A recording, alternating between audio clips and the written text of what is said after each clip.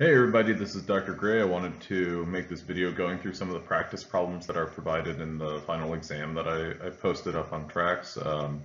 This is from the fall 2018 Chem 1141 final exam, Form 22. This is going to be problems number 1 and 2.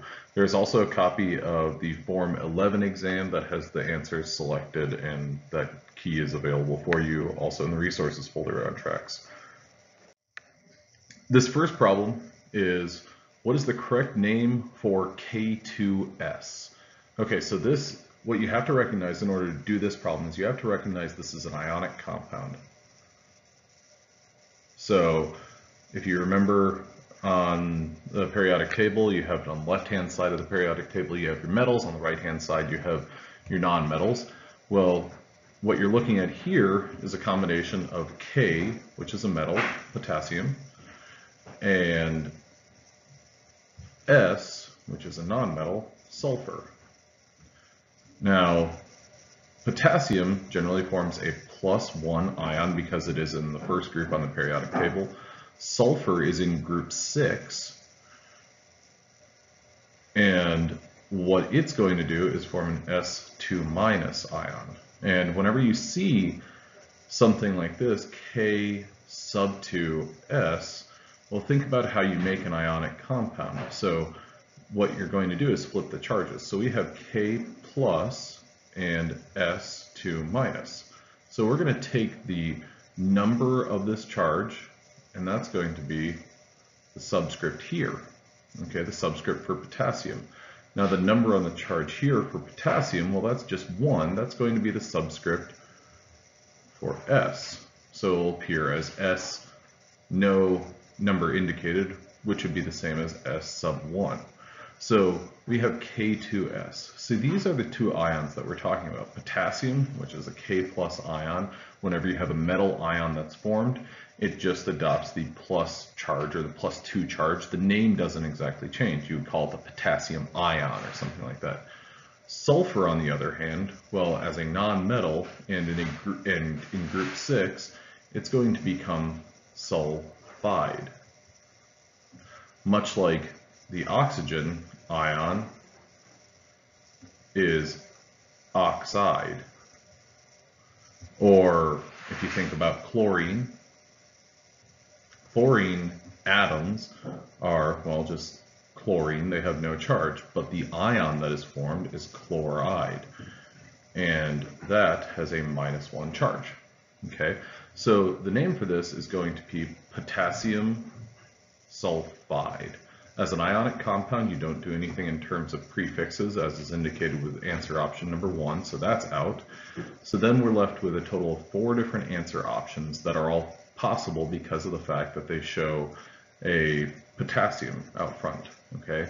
Now sulfate, what you're going to have to recognize is sulfate is a polyatomic ion, so Pa ion. Bisulfide, disulfide, these where you use a prefix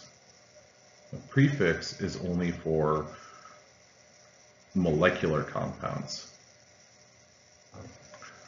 So basically that's a good way to eliminate C and D. So we can eliminate C and D because they're using a prefix, and we can eliminate B because that's bringing up a different polyatomic or a different ion altogether. So we're left with only E, potassium sulfide. So that is your correct answer for question number 1, E. All right.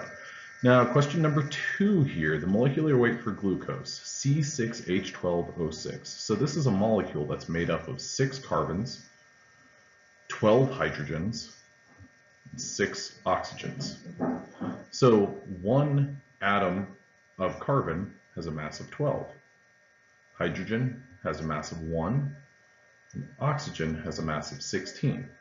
So one way that you could do this right off the bat is take how many of each of those atoms do you have and what's the mass. So there are 6 carbons, they have a mass of 12 each. So 12 times 6 equals 72. There are 12 hydrogens, each one of them has a mass of 1. So 1 times 12 equals 12. Oxygen, there are 6 oxygens, they each have a mass of 16, so 16 times 6 equals 96. Your sum for all of these is going to be 72 plus 12 plus 96. So that would ultimately be 2 plus 2 plus 6 is going to be 0. We're going to put the 1 up here. And then that would be 1, that's 8, 9, 9, so that's 18. 180. So 180 AMU. Another way to think about this is 180 grams per mole. Okay, so when we look at our answer options, well, what do we got? We've got 224, 24, 96, 136, and 180, the number that we're looking for. So E is the correct answer.